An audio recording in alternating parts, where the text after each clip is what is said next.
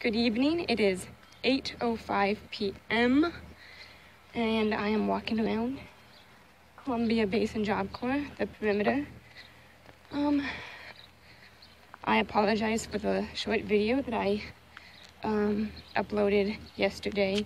Thursdays, as I mentioned in several videos, Thursdays have been and always will be a very busy day, and filming is very difficult on those days because I am so busy. I don't have time to, make a video. This entire week, I think I mentioned this either yesterday or the day before that, this week is going to be very short videos as well because I have started KP, which means kitchen patrol, which is basically all the responsibilities of cleaning before, during, and after breakfast, lunch, and dinner. To a lot of people, it's a dreaded nightmare. To me, I like it because I've worked in 4 different job places that involved, food. 2 delis, a fast food restaurant, and a Harley Davidson. I was an event cook. And there's some interesting people that come up to you and ask for your phone number. So anyway, so I just want to talk about Job Corps again. One thing that I want to add about Job Corps is it's not weird, it's not uncommon to be homesick. A lot of people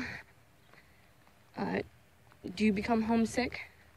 It's a natural, what I call a natural phenomenon, where all of a sudden, you feel like you are on a different planet when you're away from your family, and you feel like you'll never see them again.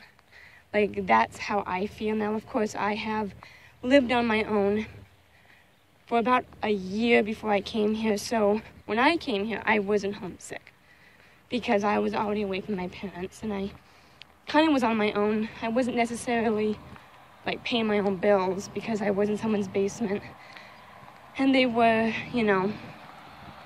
taking care of me. I just had a few things,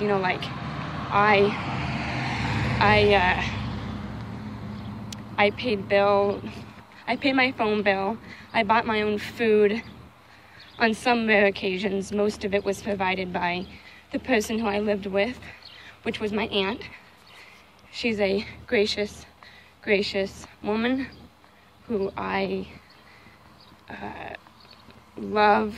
She made me the person who I was, other than my parents. And my parents were a huge part of my life. But anyway, so it's not uncommon to be homesick. If you ever do go to Job Corps, you will go to an orientation, and they will tell you, just don't go home because you're homesick. I know that sounds really cruel and kind of like they don't really care, but they do. A lot of people do go home because they're homesick, and then when they get home, they're back to normal, I'm with my parents, and then you realize, if only I just stuck it out. If only I just didn't go home. And that's where a lot of people kind of fall, is in that first, I wouldn't say, because everyone has a length of time of homesickness. Some people, it could be a week, some people it could be a month. When I first moved out, homesickness was a long time. I kept going back to my parents. I was I can't move out. And that was for probably about a couple months, because I lived with my parents for so long, and then all of a sudden I'm on my own. So everyone's different, but you're gonna have people that are gonna be there for you. I had a lot of people, when I did get homesick in certain areas, when I was really just packed with a lot of emotions about, when I was put as Bay Chief, I remember I was so nervous about my position. I was so scared. I became homesick. I put myself into homesickness, and I had some dear friends who were like, you got this, girl. And I was like, you know what? I got it, and I'm gonna do it. Unfortunately, I did lose the position. Nothing on my part. It was just the whole thing just wasn't going to work out. I'm not gonna get into it because I honestly kind of don't know, and it's none of my business because it wasn't my decision. It's kind of the staff decision, and I'm not going to speak for them. Anyway, that's one thing I want to say about homesickness is just stick it out, and they're gonna be people there for you, including myself. I know that I'm wherever you're going to Job Corps at. I might be 500 miles away. No, I'm still here. Hi, I'm still here. What else about Job Corps? For anybody who is interested in what Job Corps is, it isn't just like a regular high school-like thing. You actually get to do a trade. Like, for example, there's a soft trade and there's a hard trade. Soft trades are basically in a classroom with an open book, and it's self-paced, so there's no one saying, hurry up, like you're 3 chapters behind. You can be 3 chapters behind and, still graduate because it's at your pace. Now, the hard trades, which a lot of people like, is where you actually do the work. Let me explain. So I am in a soft trade, that is nursing. I am in a classroom, and I have an open book, and I do studies. I do chapters, all that fun stuff, and then I do a few clinicals after I get to a certain point, and I actually go into a nursing home, or I'm not quite sure where I go, but it is a place where I can actually put my skills to the test and actually, do it. But then there is the hard trade, which is like cement. Cement is a very hard trade. I see people out here in the, 100-degree weather just actually doing cement. And God bless those people, because I couldn't do that.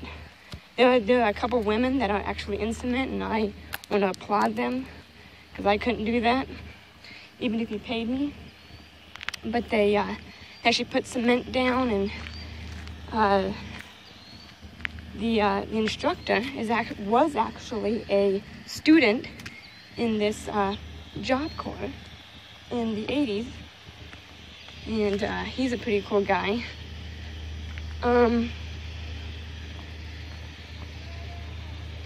So that is one thing that makes it different than regular high school, is that you actually do the trade. You actually do it. Most of them are with hard trades, and it doesn't matter if you're a female, it doesn't matter if you're a male. If cement or plastering or carpentry interests you, and you want to do that in your future, they're not going to stop you. This Job Corps are not sexist. They actually encourage you.